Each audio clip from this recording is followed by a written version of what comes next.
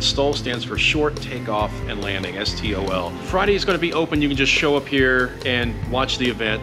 There's no charge, nothing. But on Saturday, you do, it is a ticketed event, so you will need to purchase a ticket. You can do that either in advance, as long as the tickets don't sell out, or you can do it here at the gate. They're $15, 12 and under are free. So we wanted this to be a very low cost, accessible event for families and everyone. So if you want to buy a ticket online, on site, you can do that here. If you want to do it in advance to make sure that they don't run out, you can go to nationalstol.com. Again, Saturday is the only day that'll be ticketed.